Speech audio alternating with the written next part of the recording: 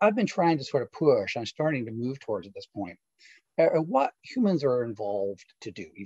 And what is it, what we're good at? And the thing about it is when a creature is good at something, that's genetic. Okay, it's part of our architecture. And that can be physically what we're adapted to, and also mentally. And mentally means all sorts of things.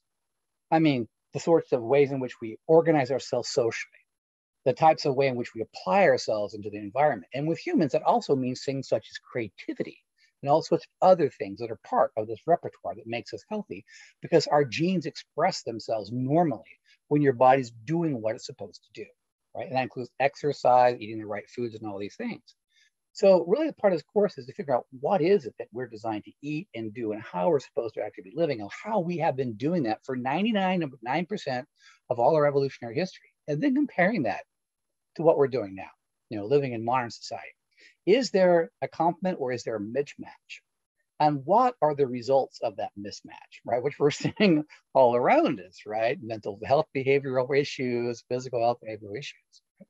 Now, looking at that evolutionary history, then comparing it, of course, to what we are in the state right now, and then reflecting on that state, cultural state, and figuring out what we can do about it.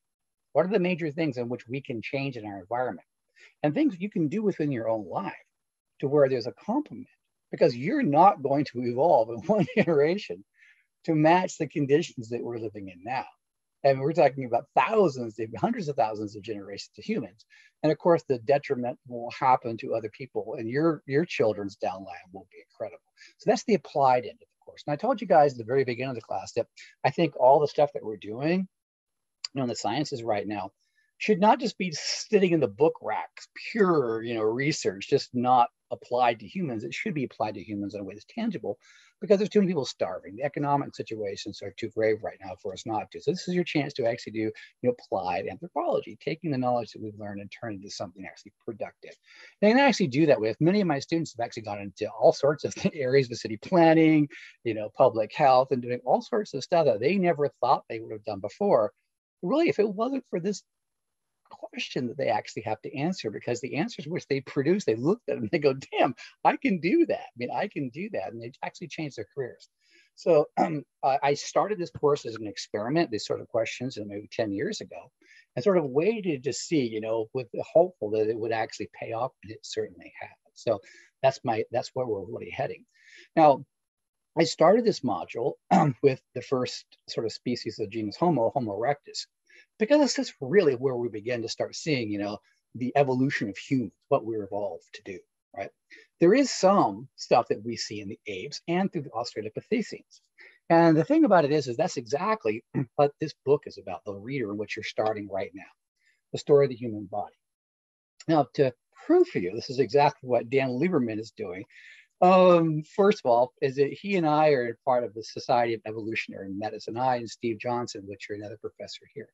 And we meet all these guys. This guy's from Harvard. We're talking about big universities of all over the world that are moving in this direction, talking about evolutionary health and disease, right? It says evolution, health, and disease in the subtitle. So in the beginning of the book, what he discusses is that what primates are really evolved to do. And then in the first introduction, he talks about this missing monkey who goes disappearing, escapes from a zoo in Florida. And everyone is worried that this monkey is not going to make it, A year later, they find the monkey's doing just fine, because primates are good generalists. We can scavenge, we can do just about anything. But here's the thing, if that monkey was left out there for a long enough period of time, he would be experiencing degenerating health. We're good at going for fallback foods all the time. Dude, we can even eat Pop-Tarts and live, right? But how long can we rely on fallback foods before they begin to affect our health? Right? A good generalist is great at getting all sorts of scraps, but it doesn't mean it's for the long term, right? So his story begins with that, and he's trying to make an analogy that that's really us, that we're living on fallback foods and all sorts of stuff that we're processing that get us by, but there's going to be long-term deleterious consequences. So we need to figure out really how to figure out what is the real heart. We do have a pretty good breadth of our diet, but what is the acceptable breadth? What foods are we really evolved to actually eat? And if we can target on that and realize that we're subsisting on cheap fallback foods, we can create laws, perhaps, right? Or rules about restricting some of those bad foods from our diet. So he begins right from chapter 1 to do it. Now, he looks at the trajectory from Australopithecines things, essentially, that are pre-planning our body to become, very fallback foodish, because we're evolved for starvation diets. And we can see that as far back as apes. And module 3, I mentioned, particularly in primate evolution slides.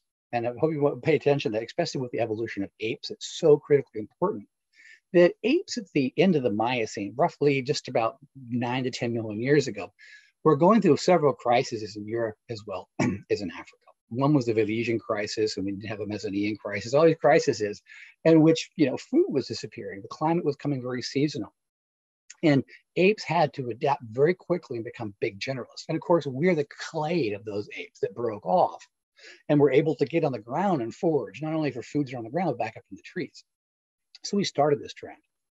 But assisting us heavily were changes in our biochemistry. And one of them was, we can see it in the elevated serum levels of, uric acid in our bodies.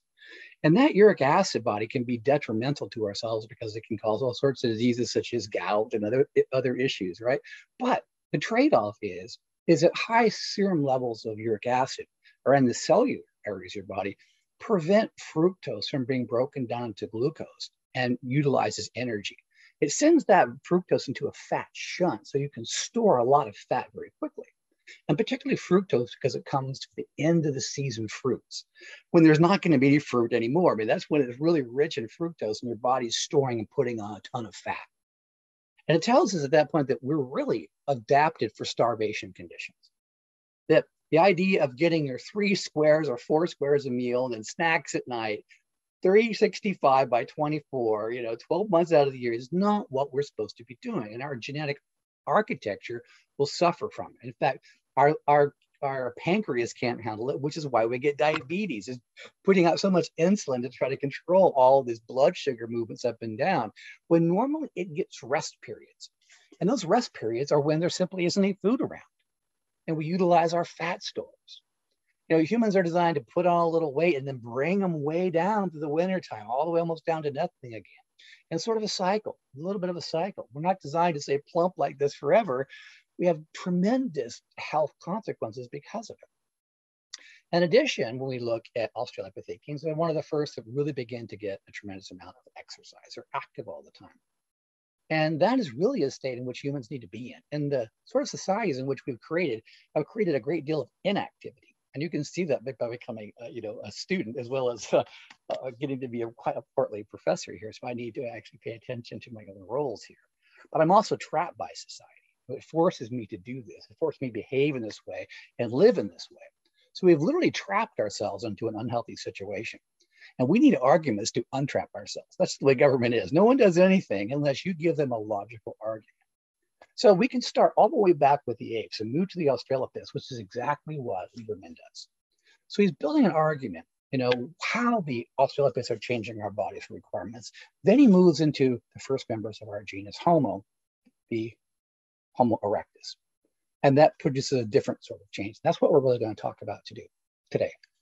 But why this book is really good for this, and you can do this entire, essay question on this book. If you look towards the end of it, and a lot of people don't go through the books, every time I take a look at it, I want to see exactly what's in this book. Okay, right. Well, look at the right by the time you even get to the Australopithecines, there's a first chapter here, and it's called Paradise Lost. We had something, the hunting gathering sort of way of life, and we created agriculture. What did agriculture do to us? Why was that the worst invention? And how can we do better than agriculture, right? And then it talks about modern times, modern bodies. What are the problems specifically with the modern times we're living in? How has it affected ourselves? And the genetic architecture, so you can draw everything right from here, right? And he goes into the next chapter, the vicious cycle of too much, right? So you're getting everything that you need to talk about what sort of cultural mismatch, disuse, the chapter called Disuse, right? So, the hidden dangers of novelty and comfort, right? So he's telling us, he's giving you the whole laundry list about what is wrong with our culture, okay? And that needs to go in your essay. half your essay. See, you spelling out the problems isn't good enough. What I expect you to do is tell me what the solutions are. Okay? And I'm not going to tell you what those solutions are, and neither is this guy, Dan Lieberman. Because here's what we totally believe. And I'm going to be quite frank with you guys. That not only my generation, but the generations before us have fucked the world up for you guys. So why are we going to give you guys solutions on the way out of it? Would you trust us? I wouldn't trust us. It's time to reinvent this world and push the boomers away. You're done, boomers. Guys like me got to go. So I'm only going to point out the rocks where the problems are. You guys point the solutions. You build the world the way that you want it, the way that it actually should be for you. And stop paying attention to us because we're failures. Okay. And I'm going to be wholehearted with you guys. So this is your little manifesto about how you're going to live that life, how you're going to come together and actually do this. And if it actually takes tearing the political machinery apart, so be it. Humans have had to do it before. We can do it again. It's just the challenges that we face when we arise. All right. So that part, hopefully you'll take to heart and you'll think about the things in which you can do in your life, things we should be doing, the laws we should be having based on the knowledge that you've got. So you don't have to look outside this book. However, I have placed little papers in there for you in certain sections. So when I'm doing a share here on Homo erectus, the first species, I put little things such as, reference readings in here. There's a reference reading. So the Evolve to Exercise by Herman Poser. That little paper is a powerful little paper. We are evolved to exercise. So, if you want to spotlight the issues that we have because of inactivity, that is the one which you can draw from, as well as Daniel Lieberman's. Have a nice little section on, bringing back basic educational and fitness programs to high school. And we had it in the 1960s. John Kennedy came into presidential office and he mandated this. He mandated this, a federal mandate. This was no joke. Back then it worked. And the schools did not resist because Kennedy said, you're going to have a fitness program and you're going to recognize benchmarks of fitness and you're going to require their students. That's just it. Because we can't afford as a people the health problems, right, that will come of this. Mental health, all sorts of issues are linked to physical health. I even had a little presidential fitness patch if I could do sorts of things. And I was so proud of it when I was a kid to actually get that, right? Well, that may have worked in the 1960s. It doesn't mean it's going to work now, but you have to have ways in which to sort of engender sort of fitness and the importance of it, right? So the thing about it is I think now is the time for not mandating things, but showing people the argument why. Why should I get off my ass, right? But, one of my students says, I don't need to exercise because when I do a lot of drinking, my body seems just fine to me, And I started to laugh and I go, yeah, but you're not going to live very long, right? And then he said, well, that's my prerogative. I don't want to live long or not. And what I said, not if the rest of society is paying your health care. But how about you make an agreement to drop your health care, an agreement that you don't get to go to the emergency room when you fall over from a heart attack and cost each of us $500,000 by sitting in the hospital for 3 weeks, and I'll let you go. And you should see the blank stares on his face, right? And that's really what we're talking about is social responsibility and all this sort of too. So in your arguments, you might want to think about that. So you can expand it beyond just, physical anthropology. You can expand it into the social concerns of your own life. All right. Now, does that make a little better sense about what you're up against? There's a lot of silence to think about this, right? A lot of silence. So that's why I'm going to release the question, quite a bit earlier, so you guys can think about it a little bit. Now, my job right now is to sort of focus on what I think is the really important parts. And I think that Homo erectus, the very first human, is extremely important because it really tells us what we're evolved to do so much. So I want to have a look at that. So I'm going to stop that share and we'll start going into erectus a little bit.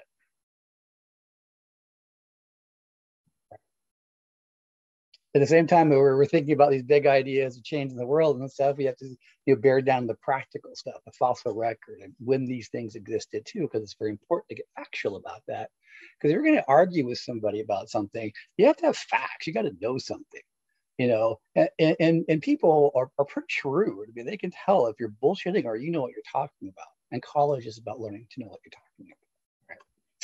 So we talked about the very first true humans. True humans, okay? And there, these, when we hit this level, we're talking about this cluster of species here, Homo ergaster erectus. This is when all the traits of humans are really there, okay? This is when we leave the Australopithecus world around and we're squarely within ours. Now, we leave the Australopithecus world about 2.5 million years ago, and we arrive here solidly about 1.8. So that's roughly 700,000 years of transition. Yes, there are various interstitial tectonics, our transitional species in between those times that are coming in our direction. And everyone's been arguing and trying to find out which one of those transitionals can we call the first member of the genus Homo. And whoever wins that argument has found that fossil ends up on Time magazine. Okay? And that's a lot of the political issues that are involved in this, right? I stay out of that and I just say, when do we have the first actual human, not the transitional stuff, right here, okay? Now, these two things you see here, Homo ergaster, Homo is our genus, ergo is a species, as well as Homo erectus, Homo is our genus, erectus species, are essentially the same thing. They're essentially the same thing. Now, there are important minute differences, and that only talks a little bit about migrations, okay? So, every one of us in this room and everywhere I look around the world is descended from Homo ergaster, because that's the species that began in Africa and stayed in Africa. Okay? Then that will go on and develop into more archaic forms of humans and eventually to modern humans. Now, Homo ergaster that happens to leave Africa like 1.8 million years ago when it's devolving, moves up into Asia and stays there and develops some subtly small differences. And we call that Homo erectus. Okay? But those terms were created like 40 years ago, 50 years ago, when we didn't have a lot of fossil evidence for what we call back migration. When things move away in the world, they're not moving out. They're like, I don't like the climate here. I'm going to go to Asia where it's nice and sunny or it rains more. That's not the way these early creatures were thinking. Early Homos were looking for game. They're following, the best road to good foods. And as the climate changes, they're making random walks around, and they're going to end up back in Africa again. And when they do, they're going to rehybridize, with what was back in Africa. And we do see evidence of this. Thus, we're talking about not two different species. If you can hybridize, you're the same species, and at most, you're subspecies. So really, what we've got here is Homo ergaster and Homo ergaster erectus. Because to create a subspecies, you just add the third at the end. So they're really subspecies of each other. Now, this argument has been going on for a long time because there's a lot of old crotchety physical anthropology professors out there who believe they've taught this whole thing that there's two different species for so long. They're not willing to back down. They're arguing because they're going to argue to their die. Right? That's just the way the politics are with this stuff. And then you cats like me, you're like, we don't care about your bullshit. We want you to die, retire, and go away. And then we can change the textbook. So, okay. And that's what we're going to be doing. But how is it we sort of compromised? We just call everything Homo erectus. Right? That's what we've done. So in this class, I'm just going to refer to everything as Homo erectus, but know that argument is there. And it's also one that's going to be settled by younger generations, really putting the full resolution as you guys continue to find more fossil species. Okay. So a chart with Homo erectus on it. This really shows distribution, and what's happening through time. That our genus really begins to come around at 2 million, and that's sort of lumping it really solidly at 1.8. Erectus is in Africa, and just about 1.7 to 1.6 begins to spread out through the Middle East and finally Eurasia. And it will actually make it all the way into Europe, which we're going to see. You can see Erectus moves all the way into Europe. So it was the first, of the hominins to leave Africa. So I used to have a question on my exams, which were the first which were the first groups of primates to leave Africa? Well, those were the Miocene apes, right? They just moved from Africa. We can see that from Victoria Pithecus that left Africa that went up into Europe, right? And then diversified in all sorts of ape groups. But that's an ape. One of the first hominids that actually left Africa really is Homo erectus, following big game, because it's changed its mode of subsistence, the way in which it's getting food in an important way, which we'll see soon. But we'll see what this thing looks like and what it's built for, and we'll make some inferences on what it's actually doing for a living. right? So through time, as it begins to be modernized, the erectus spreads and it affects all the way down to Java, and China, all the way up into, even we see finding in Box Grove, England. And there are other little starts that happen, like in the Middle East and the European steppes, that are going in different directions. Splitter groups. We can expect to see, cladogenesis. Something called a Homo antecessor starts to sort of go off a little bit. It doesn't make it. It doesn't make it. That's the thing. All the experiments and tries. Even erectus itself, is extinct by, we think, 400,000 years ago. And one of the reasons it's extinct is because erectus, otherwise Homo ergaster, I like to call it, as it stays in Africa, begins to modernize. Okay? And modernize is increasing brain size. Erectus in the rest of the world, the brain size stays pretty much the same, maybe a little tiny growth. But erectus in Africa brain begins to swell and swell and swell and become modern. And then the groups of humans begin to move out across the world. And where erectus is there, erectus is replaced, is put to extinction. Remember, one creature per niche. See, we're in the same genus. That means we have the same niche.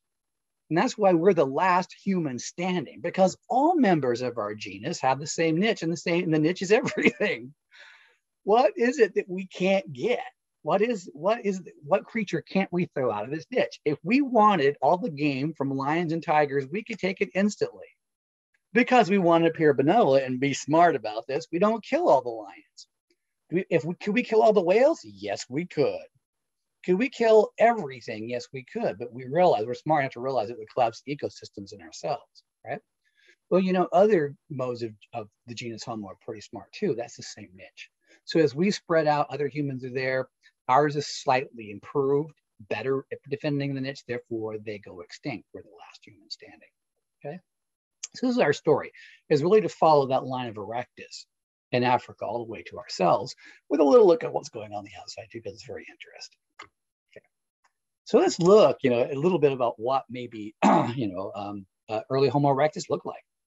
Now, postcranial, that's from the shoulders down.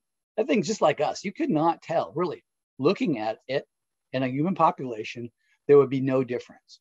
That is a big, strong human. That thing's 6 feet tall. I'm serious, 6 feet tall. They have our height. They have lost that short problem that Australopithecines have. That 600 to 700 year transition was a huge one. It threw on 40% greater body size as well as brain size. Australopithecines, in somewhere around 430, 440 cubic centimeters of brain, maybe 450. This thing's in the 800 level. That's 45% greater brain, 40 to 45% greater brain capacity. That's huge. We see the largest major jump, in primates. So we're moving from Australopiths to the genus Homo in that 700,000 year. Now, one of the reasons that we think that's doing that is we hit some sort of critical mass, where the brain just got large enough to where it began to think in all sorts of new ways. Enough neural connections were there to allow it to produce enough sophisticated tools that it began to hunt, and to hunt super efficiently, to where it was getting enough calories in, surplus calories in, that it could fuel evolutionary brain growth. It would be consistent without curtailing the loss of individuals, because the brain eats up so much calories. Remember, this thing eats up 25% of all the calories and oxygen which you take in. Right? Additionally, it takes just about that much of the vital vitamins of your body, real critical vitamins. This stuff's expensive tissue. And if you're not getting in food consistently, it's not going to grow.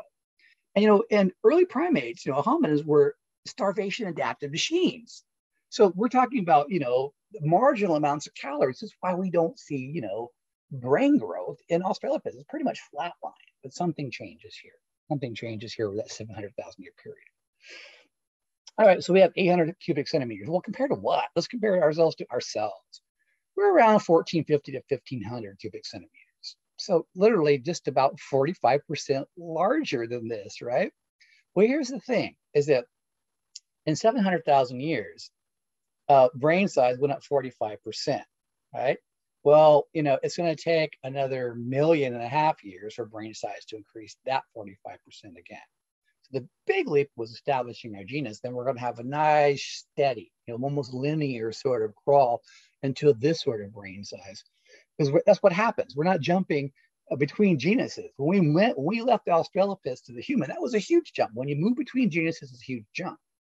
So the next changes aren't going to be huge because we're staying in the same genus. It's a linear sort of climb. And that linear climb is really from the shoulders up.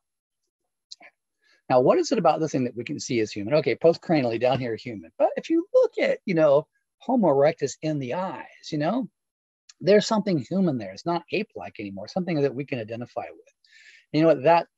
That's an important thing. We're talking about looking at something that you can identify with. It's more important than you can actually ever imagine. There is a film, Owen Wise watches, a very short presentation, only 15 minutes, and it's called Mirror Neurons.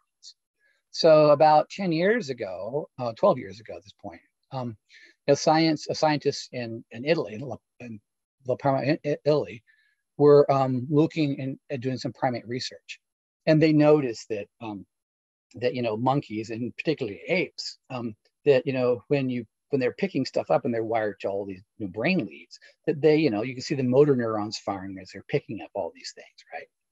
But what they didn't realize is that one time the monkey wasn't doing anything, right, and putting their arms down like this, and the humans were picking up all of these objects, and all of a sudden the monkey's neurons began to fire as if it were actually doing something by watching something doing it, right? No other species, no other sort of group of mammals does this.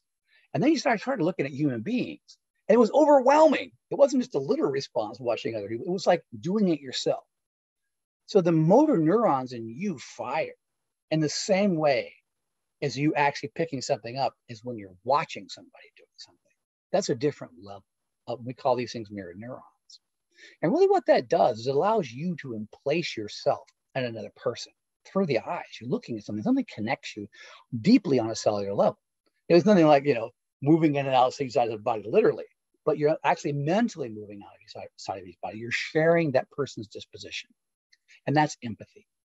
Have you noticed that, when you go to movies, a one-dimensional screen in front of you trying to give a three-dimensional object, you're in a movie theater, but you'll cry. Something will happen. It'll make you cry like a baby.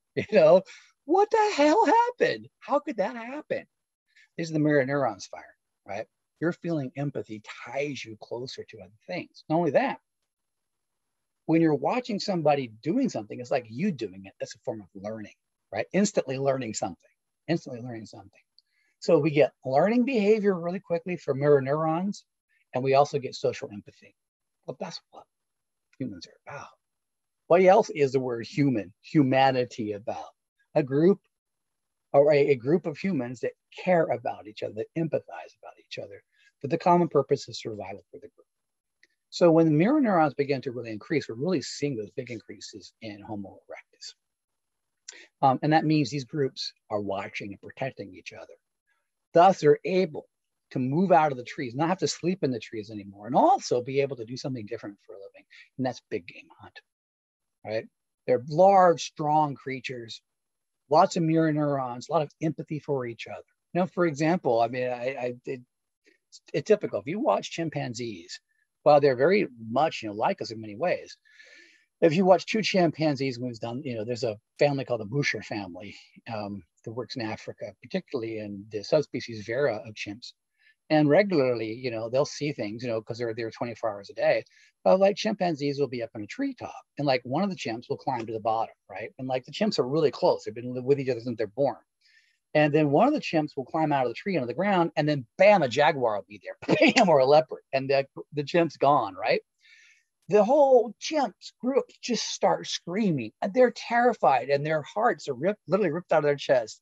There's even tears going on. But not one of those chimps will jump out of that branch to help his friend down there. If your best friend Joe's in the ground, Mike's not jumping out of that tree. Mike Chimp's not jumping out of that tree to help. How about humans? Right? You don't believe me? Look at that issue. Look back at 20 years ago to 9/11, with the whole Twin Towers thing.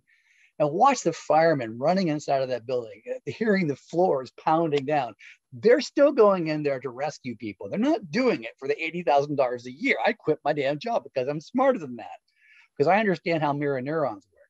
They're going in there because they see those people as themselves, right? And that's what it takes, something like this. Even though it's a big, strong human, compare that to a lion or a hyena group, right? No chance. That can't make it in those conditions unless it protects itself as a species. Okay? And again, they're doing it because of a different mode of existence. They're now persistence hunting. You see, now that we're tall, yeah, we're also more efficient. Our strides are efficient when we walk, extremely efficient. In fact, that thing right there is 5 times more efficient when it travels on the ground than a chimpanzee. 5 times, and 4 times more efficient than any mammal that ever lived. You see, all that moving through the Australopithecus, trying to get efficiency because there was no food, right, has given this guy a new niche, because he can travel efficiently, okay, and he can travel for a long time efficiently because he's not using much calories when he moves. And if you don't use much calorie, you don't generate much heat. If you're efficient, there's not much heat. Now, he's tall. The amount of solar incident, the amount of sun on him is less than an animal leaning over this way. And there's also more wind on him, right? So he's cooling himself down. And additionally, through the Australopithecine line, we're developing more and more and more sweat glands. See, Australopithecus could only be out there during the middle of the daytime. They couldn't. They were there in the evenings. They had to be there evenings or in the mornings. They would have been killed by predators because predators are active during those times because they have a lot of hair and no sweat glands. And they have to pant. Well, this guy has all that pre-preparation from an Australopithecus to be out there in the middle of the day when it's blazing hot. And all he has to do is run, jog, and keep running after a wildebeest or an antelope until it tires out, until it overheats and literally lays down with heat prostration. It rocks up to it with a rock and hits it on the head and drags it home. That's persistence hunting. This thing did that for over 1 million years, the same thing. That's all we see it doing. But in that 1 million years, it paved its way to produce this body with the same sorts of requirements, not only food group wise, but exercise wise that thing had. And you don't improve it yourself. We think people that run 100 miles, even 200 miles are extraordinary. No, they're not. They're just average because they're doing what we're supposed to be doing. Humans are the best endurance race runners we've ever seen. And we beat horses all the time. We have races against horses that are long distance beat horses. There's nothing that can move like humans do, right? Because we're super efficient. Well, we'll have to think about this portends to ourselves body-wise and how it really helps Homo erectus. And how does Homo erectus develop this point into anatomically modern humans? Right. All right. So, a little point here, I don't want to go into it too much, is that there is a small difference I mentioned, between the erectus, the ergaster that starts in Africa, and some populations of this stuff sort of leave Africa to Asia.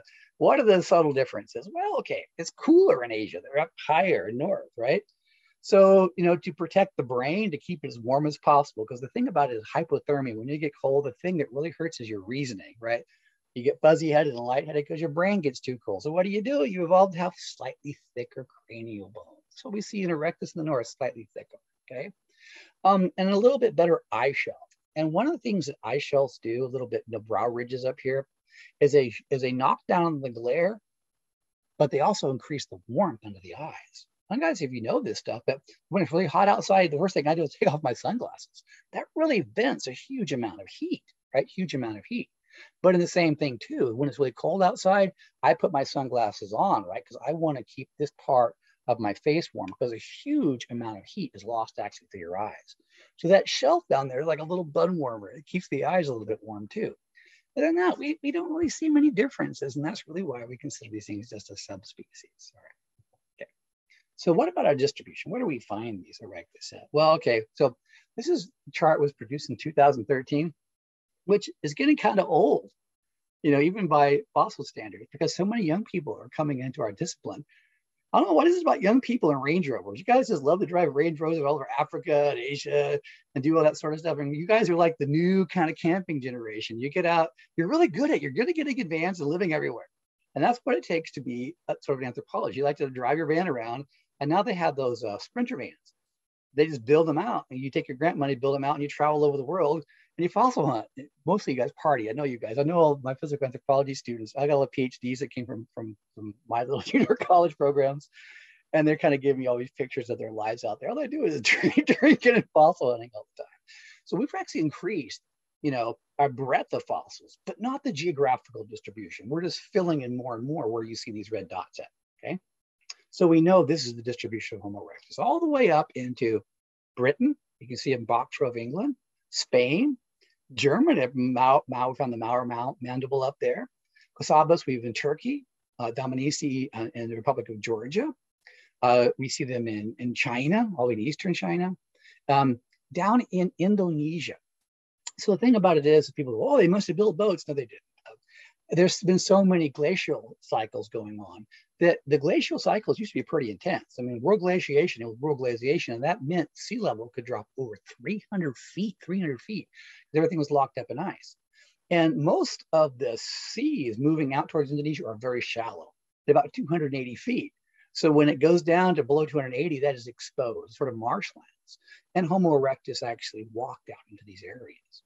Now, they never made it to Australia because the deep water channels there. Those are hundreds and thousands of feet deep. So Homo erectus wasn't able to move there because they were not clever enough to build boats with their 800 cc's of brains. But they were clever enough to build really some of the very first sophisticated tools, though. And we'll be looking at what those sophisticated tools are. But the last thing we do today, then I'll pick up on this next week. Okay. So tools, all right. One thing about it is we look at the fossil record, that's all we've got are stone tools left. It doesn't mean there's not using other tools. There could be bone out there, wood tools, bamboo, all sorts of stuff they're producing, but it's not going to survive time. Even in the fossil record, what do you see about a skeleton? You find bones and teeth. You're not going to find skin millions of years old. Well, the same thing with tools. Thus, we sort of have to gain our inferences about their abilities from the stone tools they leave behind. And so stone is also Neolithic. So when you see the word lithic, it also means stone, okay? So Paleolithic. So paleo, old, lithic, old stone tools, okay? So there are 3 divisions of these old stone tools, all right? So what we're going to be looking at right first, what we call the lower Paleolithic, old stuff. That's Ergaster erectus, what we're talking about there. Now, then next week, we're going to start making this sort of movement into the archaic members of our species, beginning, 800,000 years ago to 600,000 years ago. And they're going to make a different sort of tool. New sort of brain size can produce a new sort of vision and tool making. And that's going to continue, up until literally 15,000 years ago. But we do move out of the Paleolithic at about 50 to 70,000 years ago into sort of a Neolithic, a new tool making. And that's when modern humans come along. And we're going to look at that the very last week. We're going to save all that stuff to the last week. See what sort of explosion the modern mind made, right? And what is so different about this? So I want to be able you guys to think about this. Okay? What would be the conversation right now if you and Homo erectus was in the same room? I mean, what would be the common ground and how would you guys react with each other?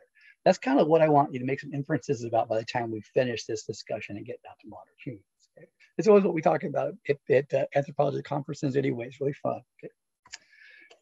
Okay, so in these tool traditions, these lower, middle, and upper, we also have some smaller divisions, which are really important because sometimes people, they lump stuff too much together.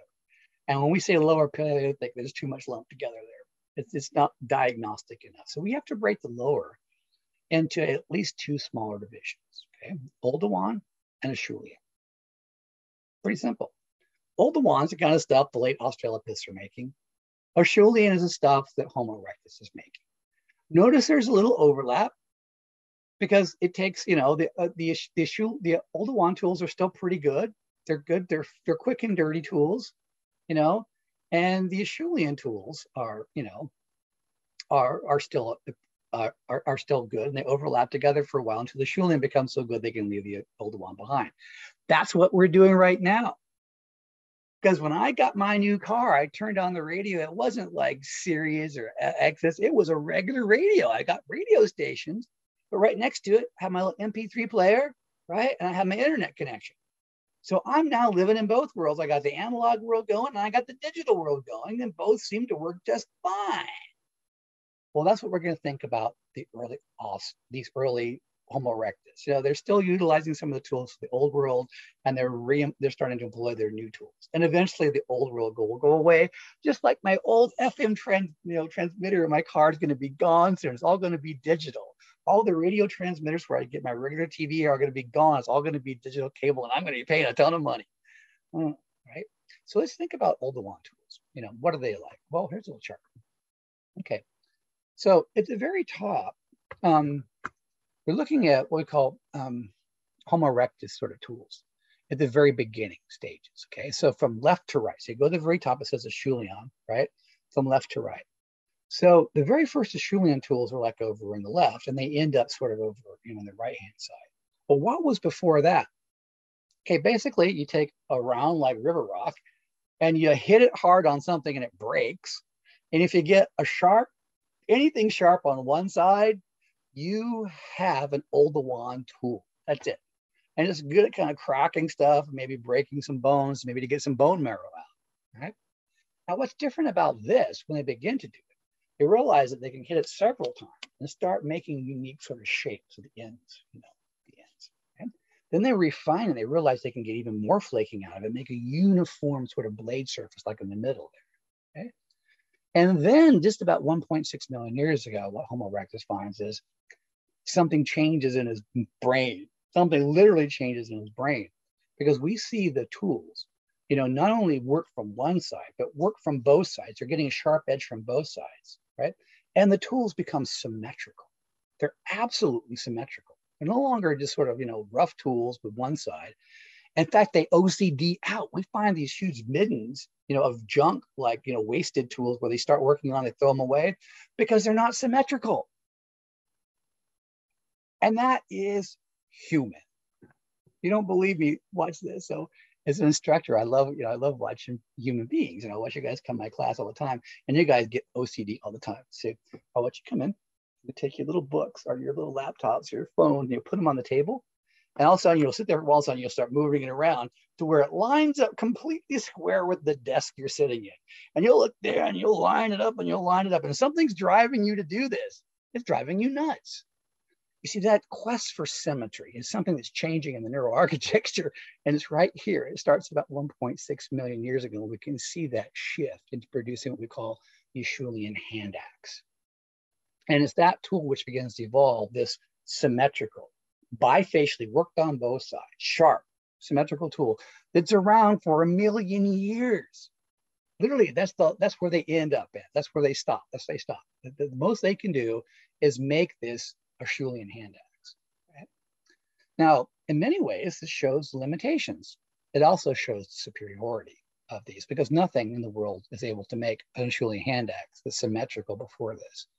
And if I gave you guys a block of chert and said, come back to me in 3 months and figure it out, you wouldn't be able to do it. How do I know? So one of the things about going to graduate school is not like undergraduate. There's lots more money, and I wish I had tons of money to give you guys and do all this sort of stuff. Go to grad school, there's money. So I walked into my biological anthropology lab for the first time, graduate level, right? This guy by the name of Jeff Schwartz, Professor Jeff Schwartz, he's still at University of Pittsburgh. So the first thing he's like, hello, everybody, here's your chert. So he gives you a block of chert, okay? And he shows you an Acheulean hand axe, a real one. He's got one fossilized, a real stone. This thing like 1.5 million years old. He goes, you guys, you need to make that, okay? So I want you guys to come back next week. You can use any tools you want. You can use modern hammers. You can use chisels. You can do anything that you want to do, other rocks, but just bring me the Acheulean hand axe. That's all you got to do. So we come back next week and everyone has broken rocks. He goes, you've all failed. I'm so disappointed. He started to laugh. And he goes, because actually, if any one of you were successful about this, right, I would accuse you of cheating, right, or taking it because you can't do it. And I said, well, why? Why can't we do this? He goes, you don't realize what's involved in this. This is like 1,500 sequential strokes that you have to hit just in the right way. And in fact, sometimes when the blade gets sharp on one side, you actually have to dull one end of it. So when you hit it again, it builds up enough tension that the pressure waves move through the rock in just the right way to flake it in the right way. And Homo erectus knew about this. Not only that, when we see these big waste piles of rocks out there where they've started blades, it's not just because they're not symmetrical, it's because they can hear, they can tap it and hear fractures, imperfections, and they know to stop because the thing's going to fail. So they are able to actually read the source material too.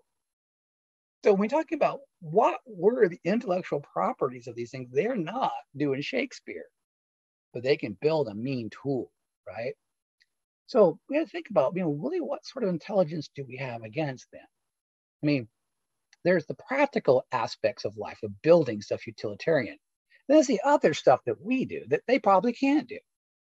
For instance, in this period which I'm talking to you, I guarantee you, you guys' minds have drifted all sorts of places, many to Hawaii, many to all sorts of places, and many places I don't want to know about and don't share. Okay? You can't stop but daydreaming, living in hyper reality, right? And that's what we do. That's what we build our entertainment systems for, to take us out of reality. If the one thing humans don't like, it is reality. We're always trying to build ourselves imaginative worlds. That's probably not Homo erectus. He's not sitting in those mythological religious frameworks and cartoons and everything which we do. He can only live in the real. But in the real, he's pretty darn good at it, right? Okay, not an imaginative quality, but in the real. And in fact, because we see that a Schulean hand axe is the only thing, the stop part they make for the million years, we realize they're not very inventive. In fact, it's probably the smartest Homo erectus to ever live. Like the Einstein that made the tool and then he showed somebody. And that has been an unbroken chain of teaching, for a million years. And they couldn't go beyond it because they don't have the ability to imagine, which in many ways is common with humans too. See, if you guys realize this, that if any one of you were placed on like a desert island with another human when you're babies and you had no knowledge about the world ever, it would take you guys 100,000 years of relearning everything which we do now to create this world, which is why education is so important, to relay it across, or everything that you have around you disappears. Do not take this stuff for granted, this education for granted. Well, that's what happened with Homo erectus. So we know they can learn. We know culture, the transmission of culture, really begins right there within this species. Okay. Now, the implications of that hand axe, how does it transform the body, right, is very important, because the tools we begin to build do transform our bodies, transform our abilities. If, for instance, when you see lions hunt, they have these big, huge, canines out there, not humans. That becomes our canine, and in a ferocious way, right? Big. We got Chilean hand axe to a foot long. We become tremendous, ferocious canines, out there on these open African savannas we spread across the world. And we'll see how that remodels the body, where that takes us the next time we meet next week. Okay, so I'm going to stop it right there. I've gone for an hour. Of course, as you can see, I'm very excited about this subject. I love Homo erectus. I think it's just a fascinating point of our evolutionary history. So, any questions or comments on what we looked at last hour? Did it make any sense? I mean, that was good. There's a lot of information. I had a question earlier, but you kind of answered it, like when you went on. So I don't have anything. Okay, good. So at this point, any questions you have when you're reading a book or you're getting ready to write your essays, just call me. Let me know. I'm here as support for you guys, okay? Because I want you to write the best day possible. I do. And I want you to have something as a writing sample, because what you don't realize, when you leave college, people are going to be asking you, give me a writing sample. So if you can give them something really good, man, there you go. You might get the job. So it may not be from this class, but at least in some classes have 3 pieces of writing samples that are great, okay? So that's my wait, I do actually have one question. Go for it. I forgot. So for the final, right, the essay final. Yeah. Do you want us to put like an introduction in the conclusion paragraph, or? Well, the thing about it is you got to let people know. Now, I'm not going to hold you guys to some sort of five compartment essay, the kind of crap they do in English, because I think that's old hat and it doesn't translate well in the modern world. So what you have to do is slippery open. I want you to write this like you're talking to somebody. How would you introduce a subject? A guy used to be on 60 Minutes. His name is Andy Rooney. He had the famous slippery opening. He'd always say, have you ever thought about this? Everybody's dropping dead of cancer or this. I think I know why. I think it's because of this. And you start a conversation that way, right? So what's your slippery opening going to be like? What's your roadmap of where you're directing the conversation to? And that first paragraph needs to be telling people what you're going to be trying to do and why. Okay. Okay. That makes sense. Yeah, it does. And one thing about, I'm not requiring formal language, but I want you to think about this, that if someone's reading this and you say the word Homo erectus, they're not going to know what the hell you're talking about. So defining stuff for people is very important. And that's where learning, I can see if you're learning, if you know how to define words for people, right? And explain stuff, that shows me you know what you're talking about. And when someone's reading your essay, they'll be learning too. Okay. Got it. Okay. All right. Sounds good. All right. I'll talk to you guys next week then, or soon if you want to call. All right. All right. Thank you. Appreciate it. Nice to see you too. Nice for stopping in.